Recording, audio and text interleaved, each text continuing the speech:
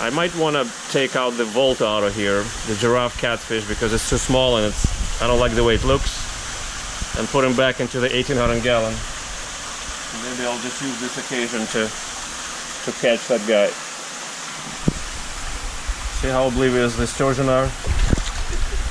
They run into you, they bump into you, they don't care where you are. They ram you with their nose.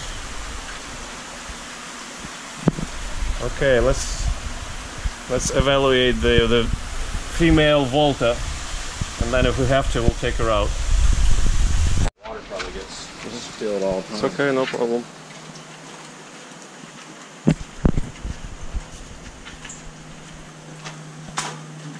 You're good, you're good.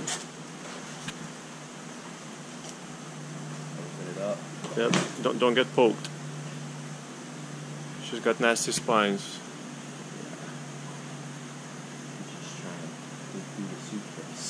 Oh, you can remove the clip, yeah, and let her out. If she wants to go that way, whichever way she wants to go. Looks like she might be coming down. Yeah, coming down is fine. Okay. That went pretty smooth. So we got our female out of the 2,500 gallon, 25,000 gallon when she spent about 3 years or so. She's kind of bony, and her tail is worn out, and her barbels are clipped, torn off. Sorry, I ran out of battery power and the camera shut down. Anyhow, this is the Volta female. Now that I'm taking a very good look at her, her eyes look a little bit bulging. I don't like that. And also, when she swims around, you can see that she's got a little bit of a crescent shape, which is why I guess her tail is the way that it is, because she rubs on with that portion on the bottom as she's swimming around. I don't know why her body is no longer straight, but kind of crescent. But I did notice it in the big tank too. As the male next to her. They used to be together a few years ago. And he's trying to dominate her now. She's not answering. By the way, this is about half a day later, after the rehoming.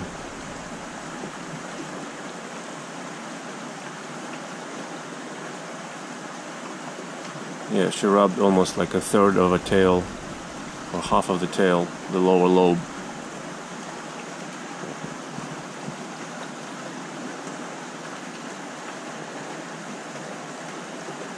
For comparison, you can see the eyes on the male. They look normal, just slightly protruding.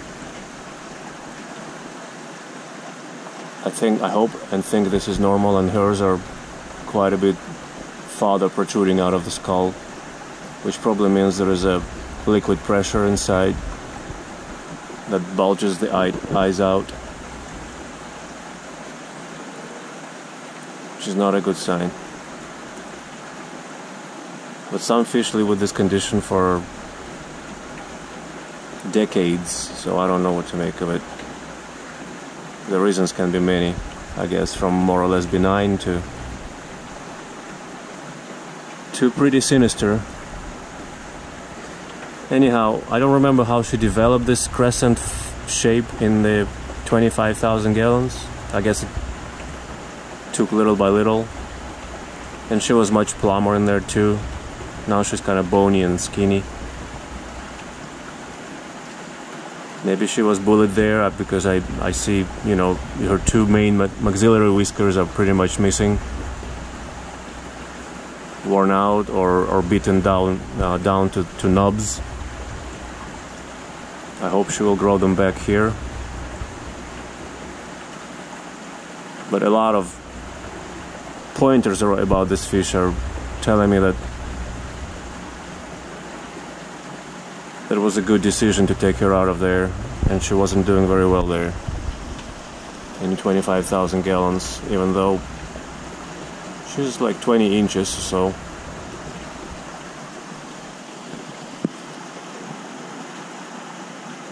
still she was the smallest of the giraffe catfish in the 25,000 gallon.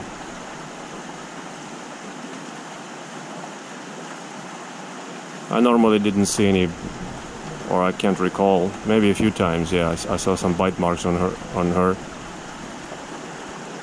but it wasn't anything regular, just once in a blue moon she would bear those marks. Had a few problems with parasites, but those are external. We clean them up.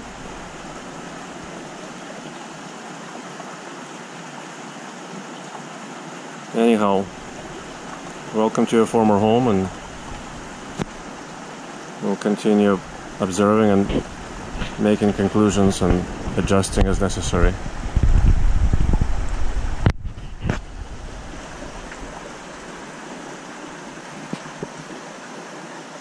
You can see her crescent form from a side better.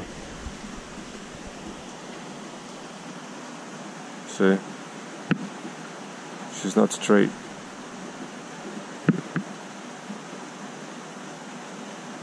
And that's why the tail is worn out.